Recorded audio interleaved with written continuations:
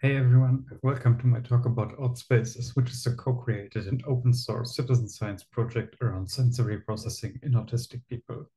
So what's the problem? It's that 90% of autistic people process sensory information differently from non-autistic people.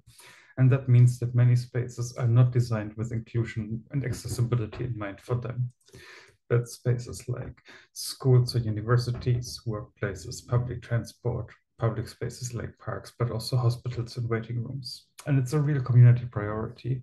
Two of the top 10 most important research questions to autistic people include which environments are most appropriate and allowing people to have the best life outcomes, and also how sensory processing can be better understood.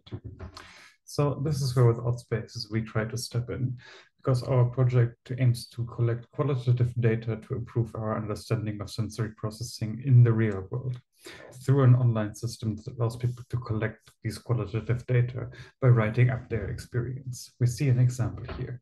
It's about working in an office that can be difficult because there's hot desking, so you don't know where you're going to sit. The lights are too bright, and it's also too loud, so you can't concentrate. And in addition to all of this, there's also the commuting, which is super stressful during peak hours. So what do we mean now for AutSPACEs when we talk about citizen science? It means that we follow the disability rights motto of nothing about us without us. And it means that we co-create, co-design, and co-own our outputs of AutSPACEs with the autistic community.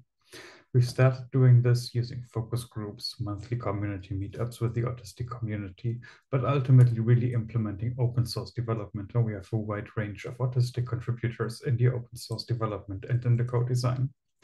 And based off their input, AutSPACEs focus has shifted quite a bit. So now it's not just about collecting this data, but also how do we make an impact? We want to allow people to share their techniques with others with similar experiences. We want to educate neurotypical people about what their family members, friends, colleagues go through, and advise organizations on how they can be more inclusive. With these changed goals and scope comes, of course, an adaptation of the online platform that we've developed. So instead of just collecting the experience, because it's about adaptive techniques, people can write a recommendation of what would make a positive difference in their day-to-day inclusion. This one is a personal coping strategy. For example, saying, I come in early with a regular desk that I get away from the lights, I wear my headphones, and I try to work at hours where I don't need to take the tube at peak hour.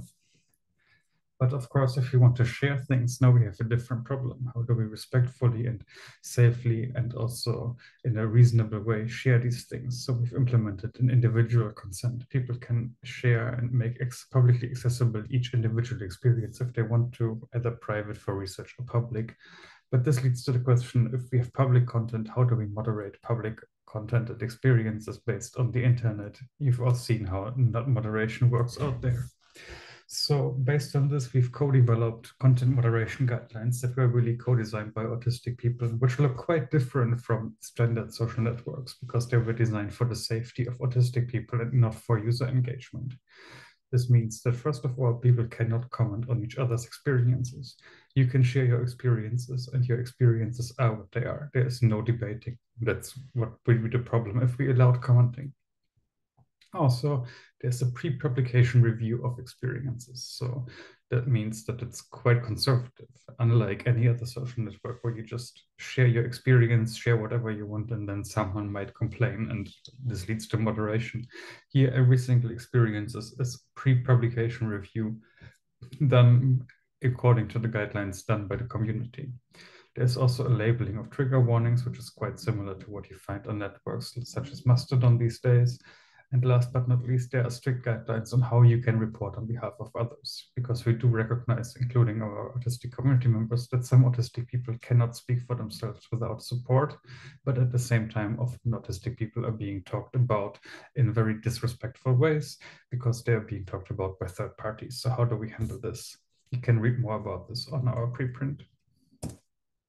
And last but not least, there's an aspect, of course, to how do we actually do this and what do we learn from it? So doing citizen science allows us to address novel research questions, identify challenges early on, and co-design the appropriate methods with the community. You can read more about all of this on our GitHub repository, where we discuss everything out in the open. And thanks to you, to your attention here, but also to all of these community members, which really made this work happen. Thanks again.